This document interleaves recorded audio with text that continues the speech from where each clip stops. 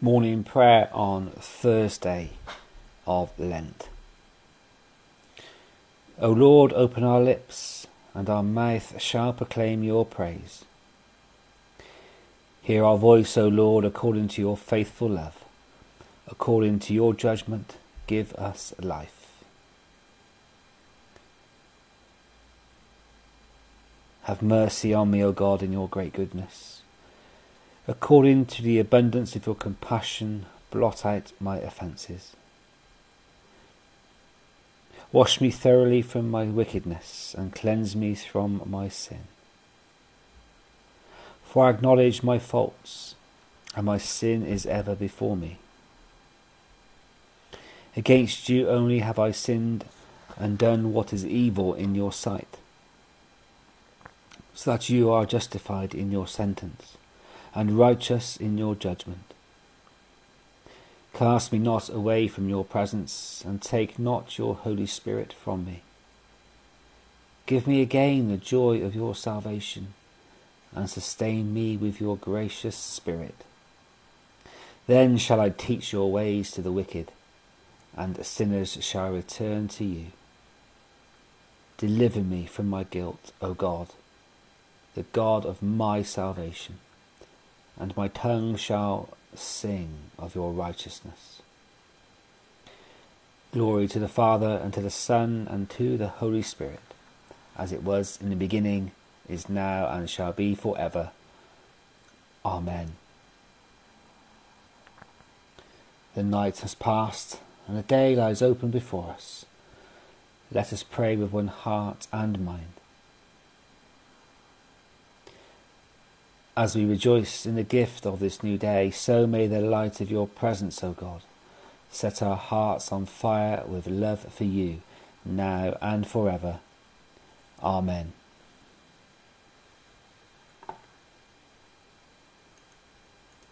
And our psalm today, Psalm 34. I will bless the Lord at all times. His praise shall ever be in my mouth. My soul shall glory in the Lord. Let the humble hear and be glad. O magnify the Lord with me. Let us exalt his name together. I sought the Lord, and he answered me, and delivered me from all my fears. Look upon him and be radiant, and your faces shall not be ashamed. This poor soul cried, and the Lord heard me, and saved me from all my troubles. The angel of the Lord encamps around those who fear him and delivers them. O taste and see that the Lord is gracious. Blessed is the one who trusts in him. Glory to the Father, and to the Son, and to the Holy Spirit, as it was in the beginning, is now, and shall be forever. Amen. Reading from the New Testament comes once again from John's Gospel today, chapter 7, verses 1 to 13. After this, Jesus went about in Galilee. He did not wish to go about in Judea, because the Jews were looking for an opportunity to kill him. Now the Jewish festival of booths was near. So his brothers said to him, "Leave here and go to Judea, so that your disciples also may see the works you are doing. For no one who wants to be widely known acts in secret. If you do these things, show yourself to the world." For not even his brothers believed in him. Jesus said to them, "My time has not yet come, but your time is always here. The world cannot hate you, but it hates me, because I testify against it, that its works are evil. Go to the festival yourselves. I am not going to this festival, for my time has not yet fully come." After saying this, he remained in Galilee. But after his brothers had gone to the festival, then he also went, not publicly, but as if it were in secret. The Jews were looking for him at the festival and saying, Where is he?" And there was considerable complaining about him among the crowds. While some were saying, "He is a good man," others were saying, "No, he is deceiving the crowd." Yet no one would speak openly about him for fear of the Jews.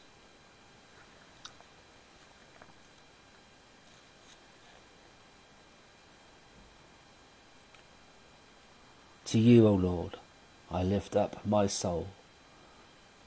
O my God, in you I trust. You are the God of my salvation. To you, O Lord, I lift up my soul. In you I hope all the day long. O my God, in you I trust. Remember, Lord, your compassion and love, for they are from everlasting. To you, O Lord, I lift up my soul. O my God, in you I trust.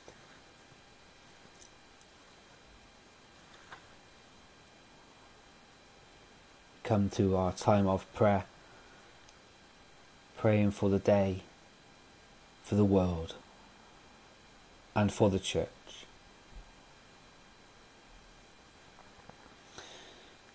In penitence and faith, let us make our prayer to the Father and ask for his mercy and grace. For your holy people, that they may triumph over evil and grow in grace, we pray to you, O Lord. For candidates for baptism and confirmation, that they may live by every word that proceeds from your mouth, we pray to you, O Lord.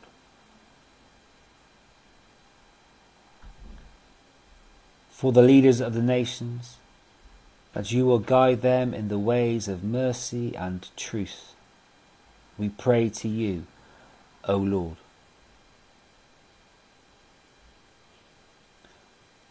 For the needy, that they may not be forgotten, nor the hope of the poor be taken away, we pray to you, O Lord.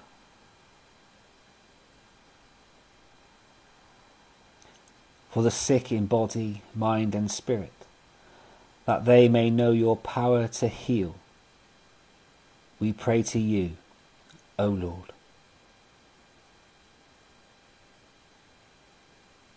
For the poor in spirit, that they may inherit the kingdom of heaven and see you face to face, we pray to you, O Lord. Let us commend the world for which Christ suffered to the mercy and protection of God.